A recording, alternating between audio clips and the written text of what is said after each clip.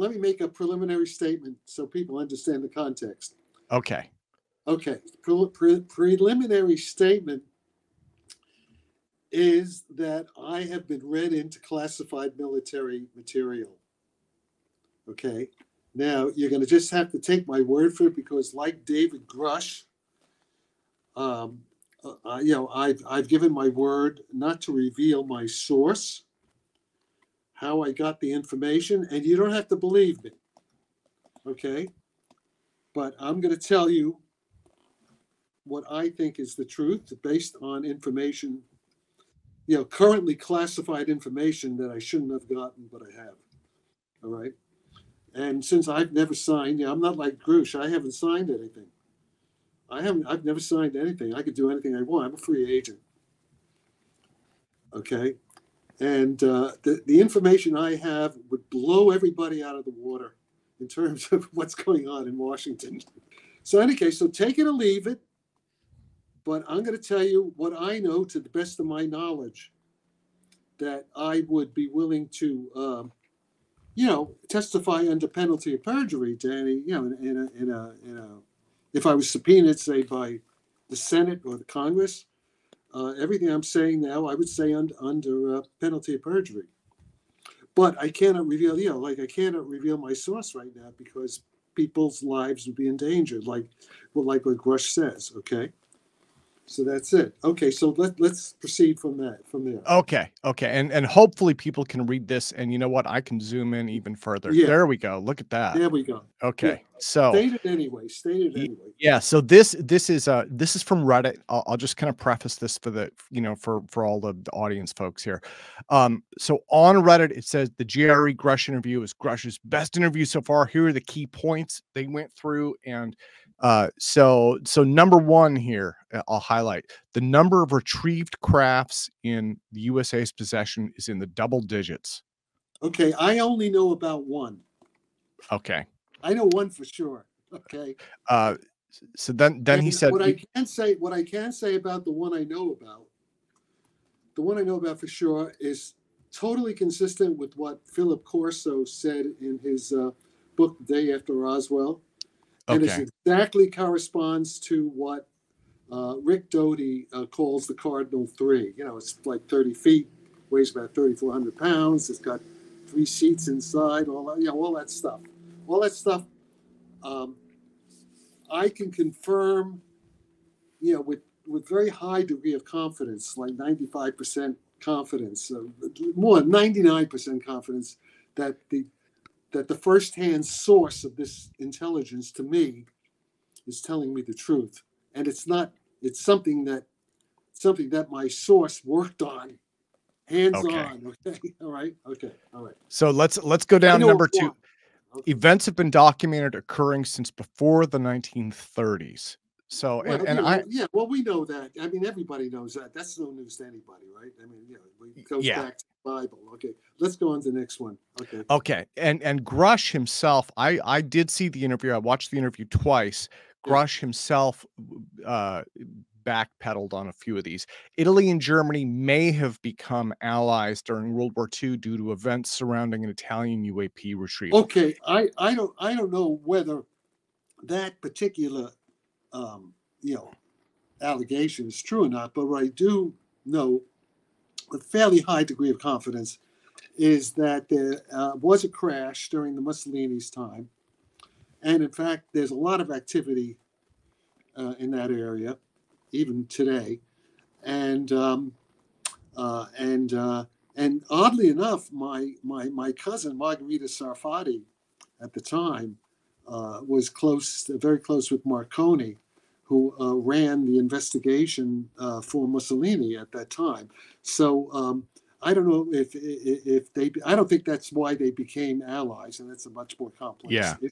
Well, and again, even David Grusch said may. He stressed may have, so he backpedaled a little on that, and that's fine, right? That's ancient history. Yeah, so. but definitely, there was. I'm pretty sure that there was a Roswell type crash in Italy around 1933. Okay, so let me see. And number 4, I think, is Lockheed Martin is in possession of retrieved UAPs. Again, I have no direct knowledge one way or the other. I have no reason to doubt it, but let's go on. Okay. Uh, Former Nevada Senator Harry yeah. Reid was aware of a UAP crash retrieval program. Well, that's I don't have any direct knowledge about that, but that's kind of like, well known. Yeah, well, and Harry Reid was very keen on this from what Yeah, I've read. yeah. Let me see. Foreign intelligence agencies have breached our UAP reverse engineering programs. I have no okay. I have no doubt about that. You know what? I do a lot of defense interviews. Foreign intelligence agencies have breached our pretty much everything Of programs. course, I mean, of there isn't course. much that, yeah. Yeah, So, let me see. So David Grusch alludes to the USA's adversaries having their own UAP crash retrieval yeah. programs. Well, yeah, that's for sure. Okay, okay. Well, that I and mean, no, I mean that's notable. nobody's surprised by that. Okay. Let me see. Grush says that USA is aware of other countries that are in possession of multiple craft. Well, given the stupidity of some of the people who are in the government associated with this project, I'm not sure. But if they were confident and not stupid, I think the answer would be yes. Okay. Let me see. Biden is aware of UAP crash retrieval programs. I don't think Biden's aware of anything. I was going to say, unless he forgot, he may have forgotten, right? That Reagan-esque memory. But Yeah. okay. All right. Now this one I have. Okay. Now this one. 6-year UAP disclosure plan from 24 to 2030 is being considered right now as part of the Schumer amendment. And you had sent out an email. There's this back and forth on that. Maybe they will stop this. Maybe they're going to pull this, even though the NDAA 2024 was voted on. So I Okay. don't Well, fully understand. that's Steve Bassett. That's Steve Bassett worried about. But my position is not the same as Steve. My position is that this 6-year plan, and maybe it's a 10-year plan. This is basically the plan that Colonel, what's his name, Carl Nell gave at Gary Nolan's Stanford, Soul Foundation thing the other day, and it's irrelevant. It's. I make an analogy. It's like would you rather deal with the United States Post Office or with Amazon over your mail? The post office is really nice where I live. Oh yeah, well, all right. But I'm making a joke, Yeah, I But know. the thing I'm is that teasing. the thing is this. What I'm saying is that whenever the government tries to do anything, they usually don't do it very well. Yeah, Private industry does it better. And yeah. right now they're so behind. And I don't want to get too much into the personal details on it, but the point is that Colonel Nell, I mean, I'm sure he's a nice man, but he's basing his assumptions. His assumptions are false. His premises are false. It's all Yeah. based on the idea that they don't understand the technology. They don't understand really what's going on. That's it, and they're hoping to enlist academics, and to figure it out. The point is, we have figured it out. We understand the basics of what's going on. We know where to look. Yeah, But yeah. but There's but there's an information there, or there's a what would you call a culture gap, right? There's a well, knowledge yeah, sharing gap. I call it an intelligence gap. Yeah, But one okay, hand doesn't know what the other hand is doing. Well, yeah. okay, so So let the me. point is we don't need it's not, the point is the disclosure's already happened. Disclosure's come and gone. It's just that people people don't see what's in front of them. And Okay, but the important point is that there are now private groups, and in some cases foreign groups like the Russians. I know the Russians invited me to Moscow. I didn't, but so the people are going ahead and working on this stuff, and there's even the Lawrence Livermore Lab is testing my particular approach to it in their warp fusion reactor.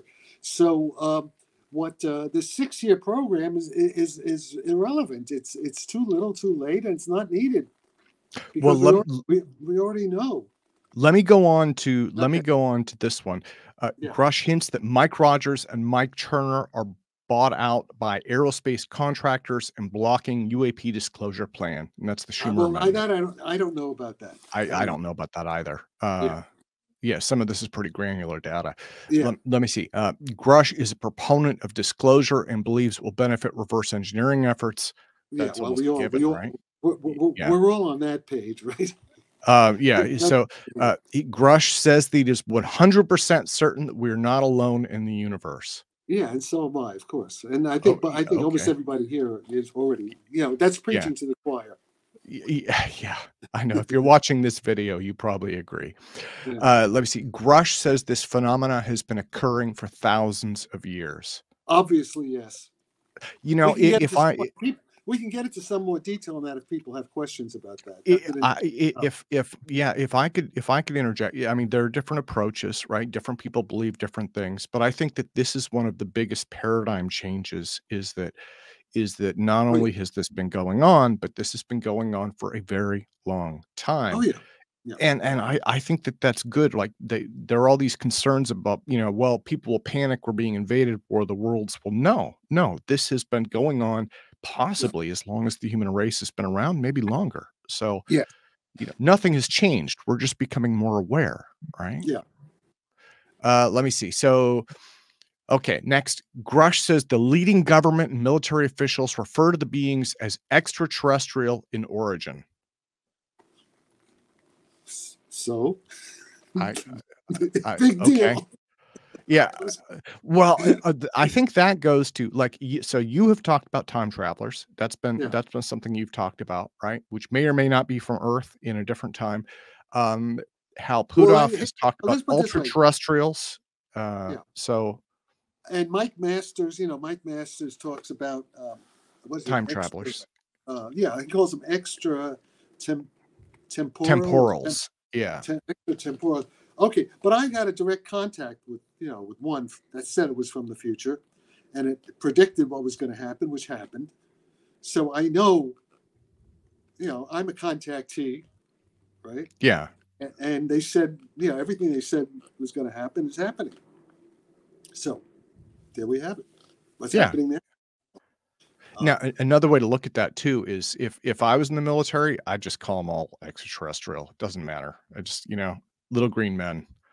Well, That's here's just the me. thing. Well, I no, mean, it's more. Yeah, okay.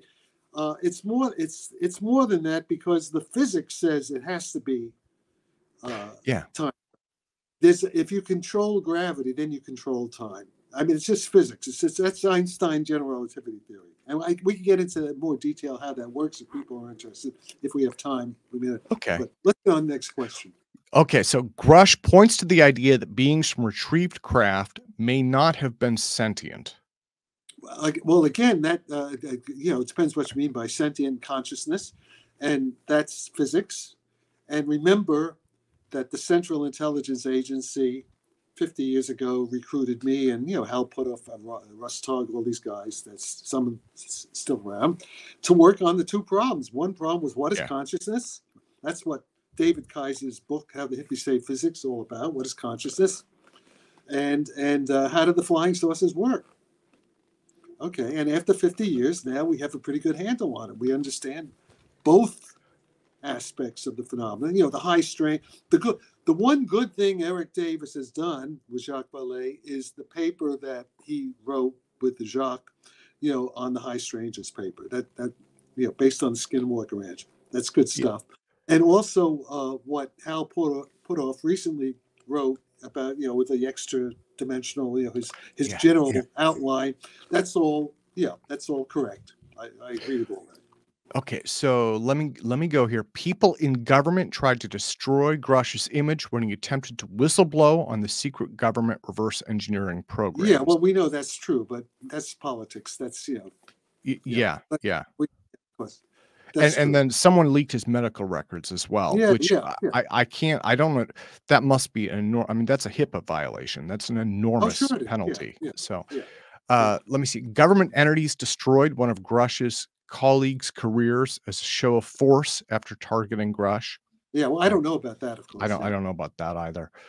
Let me see. On 2 occasions, individuals of unknown origin explained to Grush and his wife they could touch them at any time, which is clearly an allusion to violence. Yeah. Well, again, I have no reason to doubt what Grush would say about that. Yeah, that doesn't surprise me. Let me see. Grush stated that other publicly well-known officials got similar threats at the same time he did. Well, again, Yeah. we have reason to disbelieve them. Why, I don't have any, I don't have any personal intelligence about that. Yeah, I can't speak to that. Yeah. Uh, Let me see. The Atomic Energy Oh, Act of yeah. 1954 is the origin to all NHI information being classified. Yes, yes, and this is important. This connects with me personally because remember my professors built the atomic bomb. My professors were the A team for Oppenheimer. Hans Bethe, Phil Morrison, and Robert Wilson, all these guys. So, and I was a student, an undergraduate student at Cornell, only like 10 years after the bomb. I got Yeah. to Cornell in 1956. So 11 years Well, after. and from what I have heard, and I could be mistaken about this, Yeah. but the classification for this is under the DOE, right? Because it's nuclear related or something Yeah, along those lines. yes, and again, I don't have any, really, uh, direct knowledge of that, but it's no accident that I was recruited into this whole program as a kid, basically, and sent to Cornell, where all these nuclear guys were. Okay, I mean, I was there. I was helping Phil Morrison cleaning his office. I was an undergraduate when he was writing the paper with Cocconi on contacting extraterrestrial intelligence, with the 21 centimeter line. Well, Okay. let me go down to this next one. Yeah. He says that UAP craft Yeah. emit nuclear energy. That's not a very precise description. Okay. But So, now I have, now I can explain that now. See, okay. Yeah, that's, yeah, okay. The way that is, see, that is, of course, most people, they don't understand the physics enough. yeah. That's a signature of warp drive. That's warp drive. That's gravity. That's time travel. So you're Because what talking about red happens, shifting, blue shifting, right? that's the blue shift. Yeah. That's the blue shift. In order to get the lift, the repulsion, the anti-gravity creates a blue shift.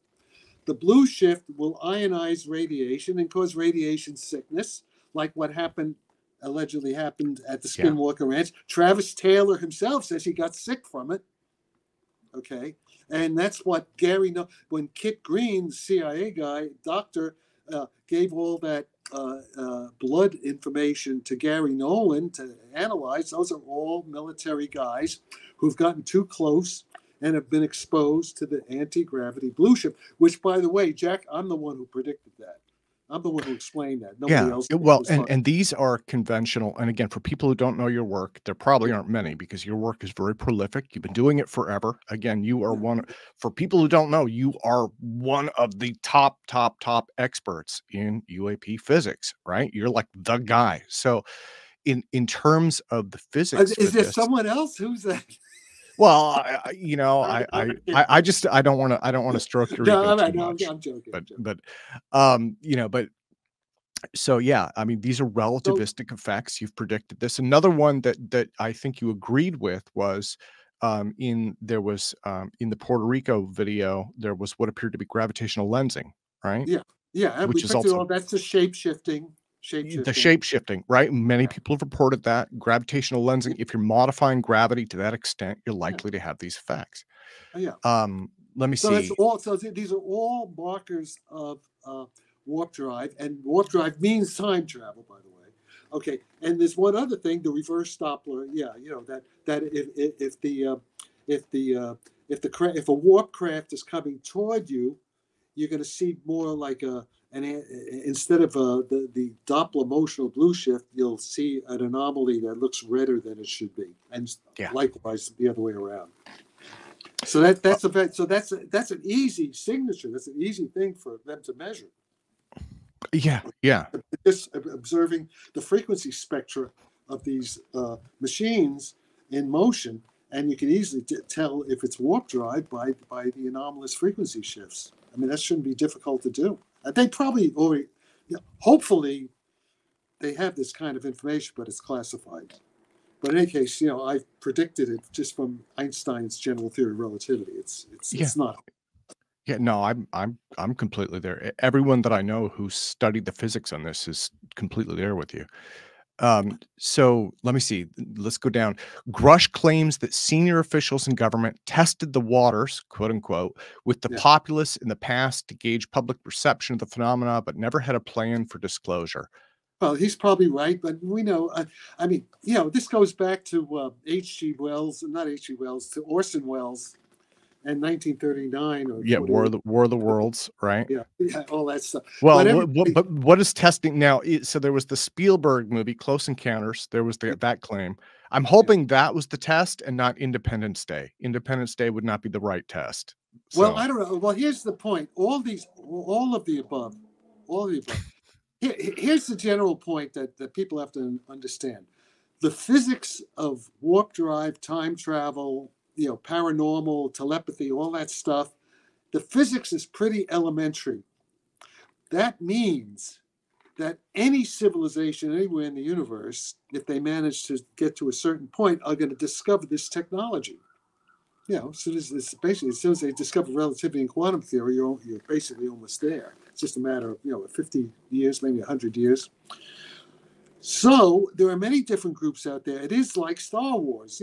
There are many different groups. I used to kind of laugh. What was it? Some of these guys, I forget their names, saying there are all these different types of ETs. Well, actually, that's true. I know from my classified briefings, I know there are at least 3 different ones. There are 3. I know 3 for sure. okay. 3 different ones. Let me Not go all of them down are here. friendly. Wait, not all of them are friendly. We have a problem, Houston. We have a problem. Okay. Let me go down here to the next one. We can All right. return to this because we've Yeah. got some extra time, I think. So Yeah. the government is in possession of multiple different types of biologics as well as multiple different types of crafts. This Yeah, goes to what okay. you were saying. Yeah, Okay. this goes to what I'm saying. And it depends what government are we talking about. See, I'm not going to say what government Yeah. we're talking about. Okay. There's cliffhanger. Yeah, which I can't say. I'd say governments, yes. Okay. Governments. Yeah, and the answer is yeah. I mean, I know. I have some intel on that. I can't give too much detail, but the answer is basically yes. Well, I mean, this is just speculation, but Thor, the gentleman who did UAP theory, who was talking gravitational lensing, one of the points that he made was he said if the universe is full of life, as the Drake equation suggests, if it has multiple civilizations, as you've said, they can probably travel faster than light, travel through time. Earth right now, the developmental stages that humanity is going through is probably one of the most interesting places in the universe, right? Yeah, There's yeah. it wouldn't be a surprise that everybody would be here just seeing what's going on. Yeah. So, And also, there's the Hastings, the guy Robert Hastings, all the stuff with the nukes. yes. Yeah. And it's no accident. It's no accident that I'm involved in this because my professors built the nuclear bombs, right? And so it's no accident that they were also into UFOs. And it's no accident that I was recruited, into this project many years ago. I've been working on this for a long time. This is and it's all now happening. Yeah. It's all So coming. let me go to the next one. I think we have 4 left. So this is number 4. Okay. Grusch describes the topic of interaction between humans and non-human intelligence as an area he can't discuss in great detail, but hints at the idea it could have taken place. So this, it's taking place. Of course, it's taking. well, I almost wonder if he's referring to that famed there was supposed to be some meeting or treaty in the Eisenhower years, right? Oh, I don't know. Well, maybe yeah. I'm sure. Yeah, I don't doubt. Yeah. I don't doubt any of that. I mean, I think there's probably all that is probably true, but I have information on that sort of thing, very detailed information on that sort of thing, which I can't go into detail on. But the answer is yes, and it's a lot stranger, and than you think. Then I can. Let's see what I can say without. The high strangeness aspect. Okay. Is very much part of it. Okay. I won't. No, but I can. All this stuff like Russell Todd, the remote viewing, that put off, all that stuff is all real. Psychokinesis, the Uri Geller stuff, that's all very much part of the UFO phenomenon. And I have a lot of details of which I can't get into, but it's very, actually, you know, the paranormal, with the paranormal part of this thing, that's the part that will probably scare a lot of people. and actually, if I could interject for a moment, I did in my interview series, right, several hundred experts on various fields, and when it comes to UAP, that is one of the most consistent things. I did an interview with Gary Nolan, and he reported it, and the thing that caught me was he said, "Why is that happening?" He's like, "I have no clue, but it is." But what's interesting about that is you have like yourself has reported it, Dr. Eric Davis, Dr. Hal Puthoff, Dr. Gary Nolan. This is a consistent report. Is some Well, it's kind of also John Ramirez, CI and Jim Simivan. yeah. See, they're all and Rick Doty. Rick Doty also, yeah.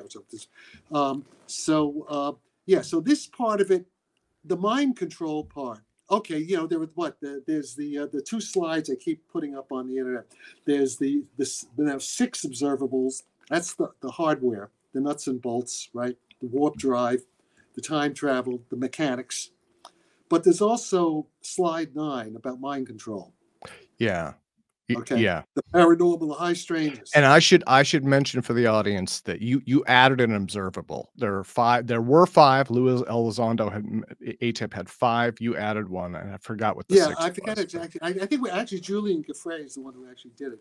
But yes, that refers to Travis Taylor saying he's getting, that's the blue shift, the anti-gravity blue shift. Yeah. That's the stuff that Kit Green has given to Gary Nolan, to the blood of all the, like the Havana syndrome type symptoms. That's the radiation sickness, basically from the blue shift, from the warp drive. So let me go down here. Grusch states that recorded documentation of non-human intelligence goes, quote unquote, pretty far back in history. Yeah, well, of course, yes. Yeah, and I'm seeing stuff online now, paintings, right? That they've been there forever, but yeah. So it's pretty far back there.